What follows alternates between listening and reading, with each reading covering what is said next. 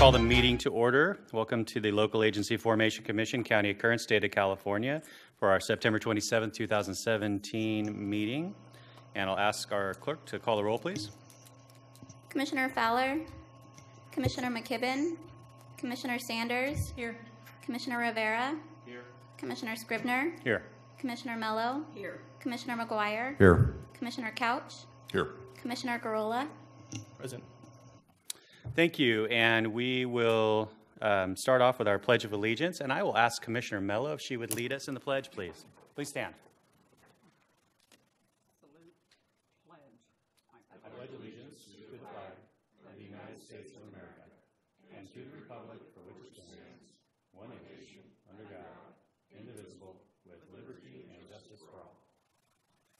Thank you, Commissioner Mello. All right.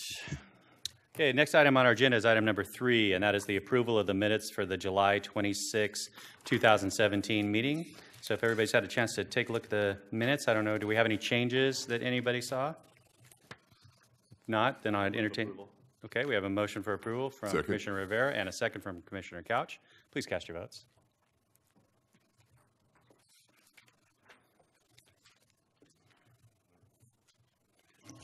Motion approved, all ayes. Thank you. Okay, the next item on our agenda is public comments. This portion of the meeting is reserved for persons to address the commission on any matter not on the agenda and over which the commission has jurisdiction. Speakers are limited to 2 minutes. Please state your name and address for the record before making your presentation. Do we have any public comments?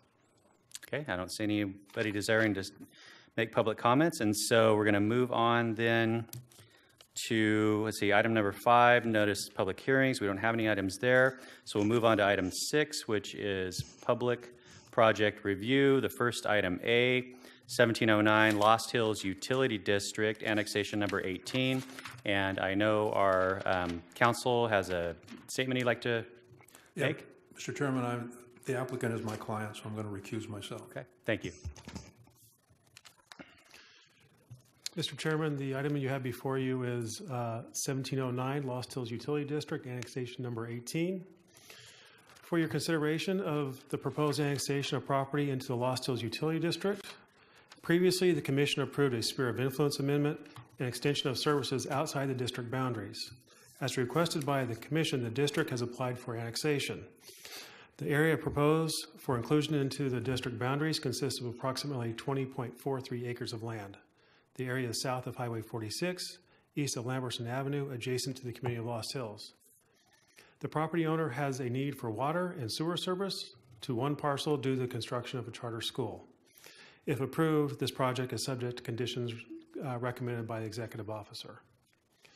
CEQA is met by notice of exemption prepared by and adopted by Lost Hills Utility District.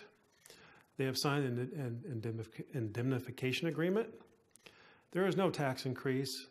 There is no change in zoning. This project is consistent with commission policies. There's no ag land conversion, conforms to the assessor's parcels, and is consistent with the general plan, regional transportation plan, or specific plan. There is no functional overlap to this project. The process required by the Cortese-Knox-Hertzberg Act has been followed, including notices to affected agencies and any notices and publications required by law. We have received no comments on this application. Annexation of the one property, which is with one owner, has 100% landowner consent. Therefore, the district has requested notice, hearing, and protest hearing be waived. It is the recommendation of the executive officer to waive the notice, hearing, and protest hearing and approve this annexation. Okay, thank you, Mr. Knox. I'll ask if there are any members of the audience who would like to make comment on this item. Okay, seeing none, I'll return to the board. Any questions or comments? Otherwise, entertain a motion. Make a motion, we approve. Second. Okay, we have a motion from Commissioner McGuire, a second from Commissioner Mello. Please cast your votes. Motion approved, all ayes. Thank you. And the next item on the agenda is item B. This is 1710, City of Bakersfield, Callaway number 16, annexation number 673. Mr. Knox, please. Mr. Chairman, this item also includes the attachment of County Service Area 71, which makes this a reorganization. The item is a proposed annexation of approximately 0.88 acres into the city of Bakersfield. The proposed area consists of one parcel with a medical office located on the west side of Callaway Drive, approximately 530 feet north of Brimhall Road. Water is currently provided by Vaughn Water Company and sewer by County Service Area 71.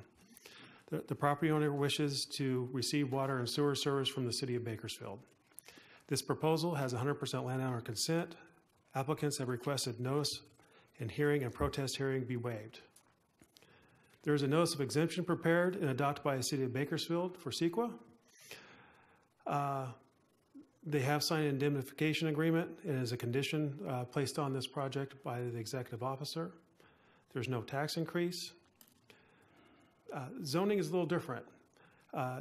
This is a change from a neighborhood commercial precise development, C1 PD in the county, and has been pre-zoned SR suburban residential by the city of Bakersfield. Under the city of Bakersfield zoning ordinance, this is allowed as legal nonconforming use and is therefore consistent with the city's general plan. It is consistent with the general plan, the regional transportation plan, and the specific plan. It is consistent with commission policies. There is no ag land conversion. The parcel conforms to the assessor's maps. There's no functional overlap. Because this is less than 10 acres, you do not have to consider disadvantaged unincorporated communities. The city has a municipal service review that's active, and the city can meet the water supply needs for this area. The process required by the Cortese-Knox-Hertzberg Act has been followed, including the notice to affected agencies and any notices and publications required by law. Annexations to the city of Bakersfield has 100% landowner consent. The district has requested notice hearing and protest hearing be waived. It is the recommendation of the executive officer to waive the notice, hearing, and protest hearing and approve this reorganization. Thank you, Mr. Knox. I'll ask if there are any members of the public that would like to make any comments on this item. Okay, seeing none, I'll return to the commission for any questions or comments or entertain a motion. Motion on staff's recommendation. Okay, motion from Commissioner Couch. Second. Second from Commissioner McGuire. Please cast your votes.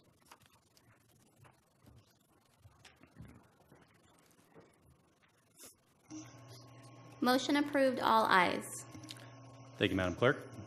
The next item on the agenda is item 7, commission items. Do we have any comments from the commissioners on any items? Okay, seeing none, we'll move on then to general business. This is item 8, and the first item, A, approval of claims list number 17-07.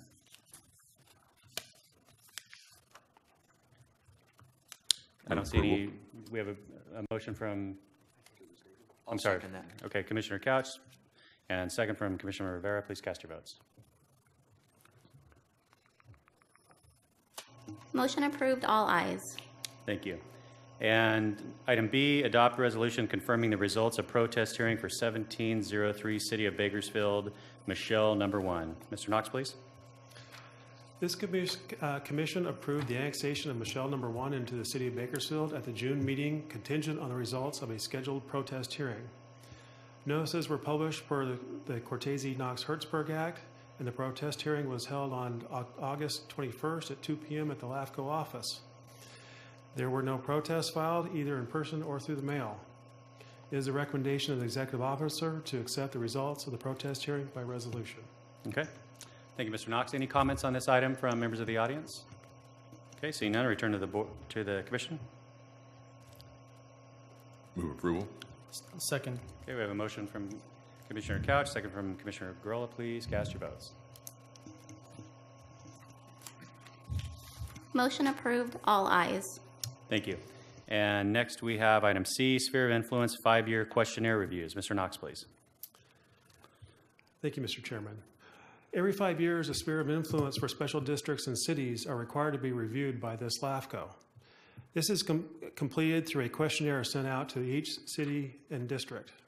Today, we bring you the first batch of those who are eligible to have their spheres reviewed and have completed the full questionnaire. We have another group that has turned in an incomplete questionnaire that we're going back and asking for additional information. We also have a group that has ignored our request, but we are still contacting them and picking them off one at a time. So today, we're going with the ones who are complete. Several cities and special districts have amended their sphere or completed municipal service review in the last 5 years and do not need to complete a new questionnaire at this time. It has come to my attention that the report and recommendation refers to cities who have completed their MSR, which makes a sphere questionnaire redundant, but that the report and recommendation does not list those cities. Those cities are the city of Tehachapi, Shafter, Wasco, and Bakersfield. We have 26 special districts that are complete. 20 of those have indicated that they have no changes coming in the future for their spheres. 6 have indicated that they expect to modify their sphere of influence in the next 5 years.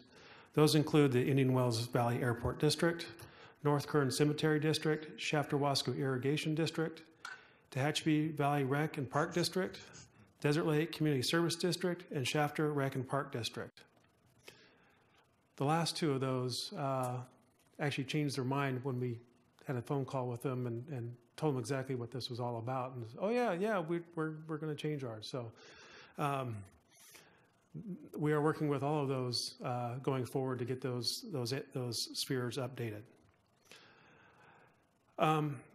It's my recommendation that the Commission adopt a resolution reaffirming these spheres of influence as presented in compliance with Government Code Section 56429/9.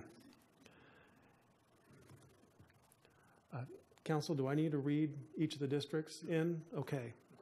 You have the list of districts in your packet. All right, thank you, Mr. Knox. Any comments from the audience on the SOI 5-year questionnaire review?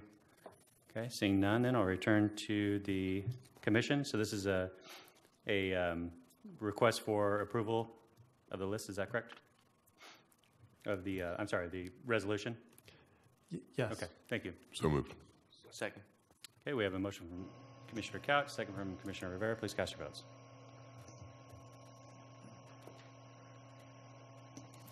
Motion approved, all ayes. Thank you. Next item on the agenda is under item 8 is D, appoint delegate for Cal LAFCo conference. This is a chair appointment, and we have Commissioner Sanders, McKibben, and Couch planning on attending, and so I'd like to appoint Commissioner Sanders as the delegate and Commissioner Couch as the alternate, unless there are any objections from the commission. Okay, thank you. And that doesn't require a vote, right? Okay, thank you so much.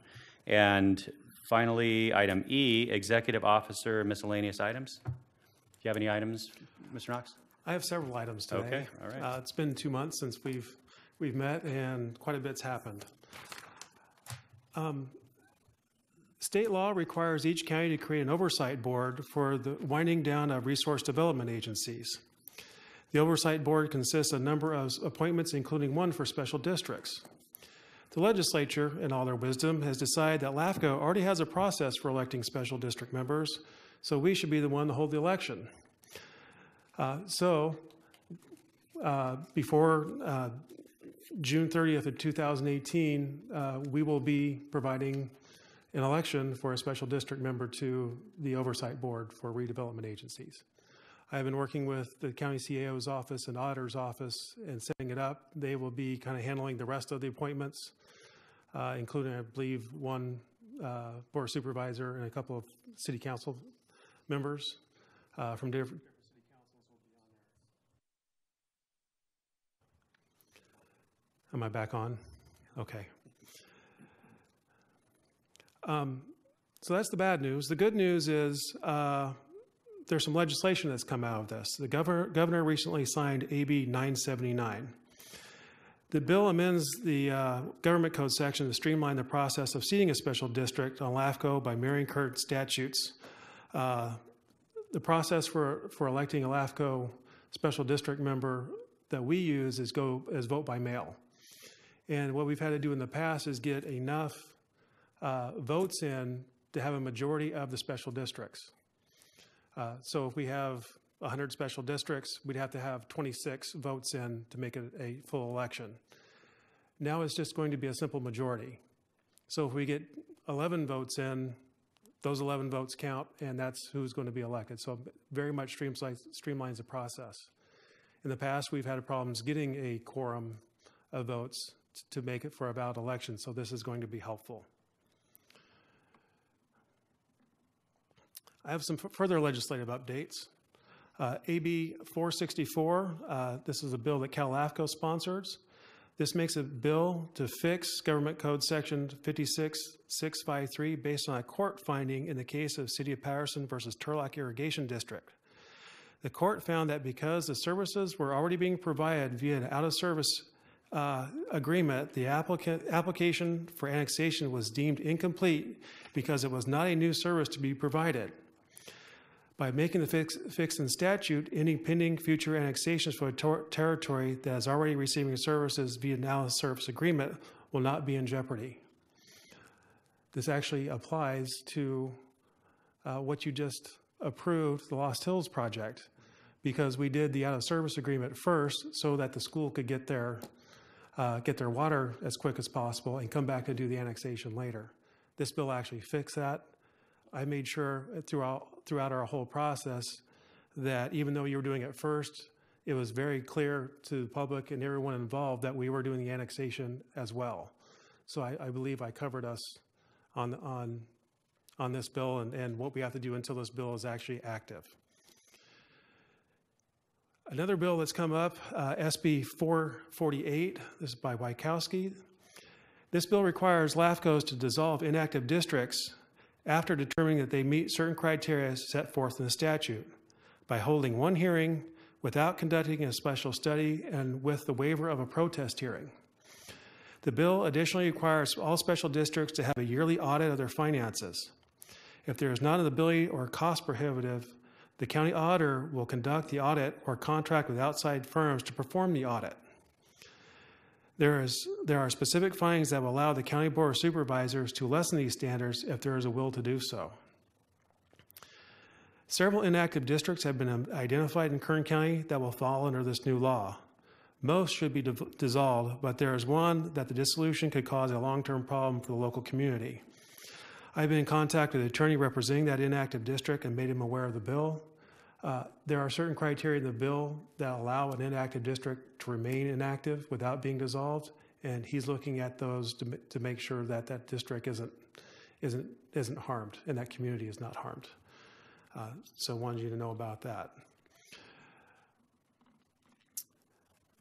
We are currently in an audit ourselves.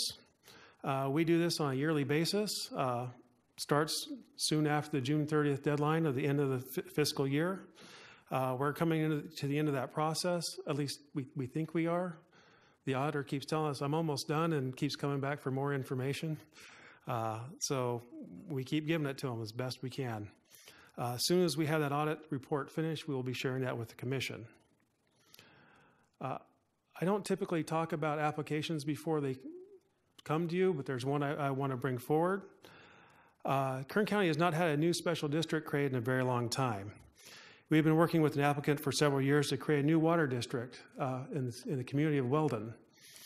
They've been running on several different mutual water companies that will be combining into one special district. And this is a project of the State Water Board. This will give them cleaner and more reliable water, which is a great project. In the LAFCo world, this is exciting stuff. We don't get to do this all the time, so we're kind of excited to move forward with it. It'll be new for us. Even though it's new, I do have resources. San Luis Obispo County recently created a new water district, and I've been talking to the executive officer there about how they went about doing that. So I'm not standing here completely alone. I've got help, which is good. There are two applications that we've talked about in the past that I want to bring to your attention. One is the Greater Bakersfield Separation of Grade. They applied for annexation number 5 and number 6 in March of 2013. The district has been on indefinite hold while determining whether the cost of annexation is prohibitive. They have recently received approval from their board to move forward. These are very large annexations with over 10,000 property owners and voters. The district is aware of Kern LAFCo's local policy of individual notification of all property and voters in each proposed area. Kern LAFCo has received estimates from several mail houses for the cost of printing and mailing notices, as this job is too large for our limited staff. LAFCo staff is reviewing this application to see if there's any information that's gone stale or has changed since 2013. The property owners list and voters list will again be requested by LAFCo to the assessor and elections respectively. The applicant is aware that these are additional charges that will be added to their final costs. Recently, you also extended an application for Stockdale 17. This included an attachment from CSA 71. This was filed in February 18th of 2016. Kern LAFCo has a policy of requiring applications to be heard within a year of filing unless granted an extension by the Commission. After filing for application, the owner of the property asked the Commission several times for extensions while they worked out some business issues. The last extension was requested and granted in May for an additional 3 months, with the condition that this would be the last extension granted. Upon further discussion with the applicant, it has become apparent that the property owner would like to wait until additional time before moving forward. Both the City of Bakersfield and the property owner have been informed that in order to have a hearing before the Commission, they must refile a new application and start over again. Therefore, this application has been terminated. A couple months ago, there was a discussion among the commissioners about the use of GIS in LAFCo. We have not forgotten about this request. We're working on possibly bringing you a workshop at the next meeting. My thought here is would be that we would hold the commission meeting first, as we would on a regularly scheduled time, and adjourn and hold the workshop afterwards. So I want you to know that that's coming. LAFCo conference. That's coming up here at the end of October. That happens to be when we have our regularly scheduled meeting. So our meeting for October is actually November. I knew that.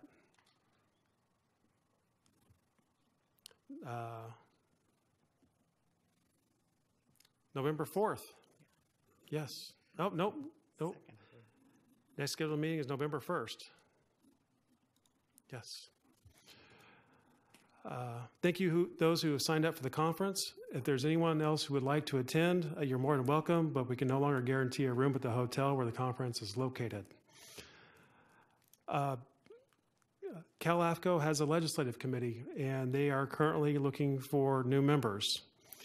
The board will make an appointment at the October 27th meeting at the LAFCo conference based on staff recommendation. As there are a limited number of spots for the commission, full participation in meetings and requests for feedback is important. The committee meets on average once per month from November through August, with the exception of April. Meetings are held both in person and via conference call. In-person attendance is not required. Meetings typically last from 9:30 to 2 p.m. and the first meeting in November. And the ones towards the end of the legislative year are shorter. There are typically 4 in-person meetings, 2 in Sacramento and 2 in the South, Ontario and San Diego, with the rest being done via conference call. As the Commission knows, I have a background in legislation and in the inner workings of the Capitol. This is a chance to influence both the state legislature on our issues, but other LAFCOs on how we do it better here in Kern County. I want to bring this to you. If you have any objections to me putting my name in to be on the LAFCo Legislative Committee. Looks like it's a go. I know what I'm in for. I've done this before.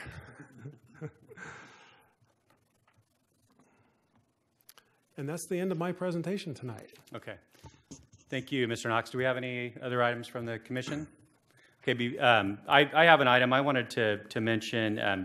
Probably everybody has seen in the news that Supervisor Don Maben passed away, and so he actually served on the LAFCo Commission from 2003 to 2010, in addition to being a Kern County Supervisor, and he served as a Los Angeles County Sheriff Deputy retired as a lieutenant, and before that, served in the United States Marine Corps. And so I have requested that all the county buildings, the flags are lowered to half-staff on the day of his service, which looks like it's going to be Friday of next week, but I think they're still working on details. And so I just wanted to adjourn tonight's meeting in his honor.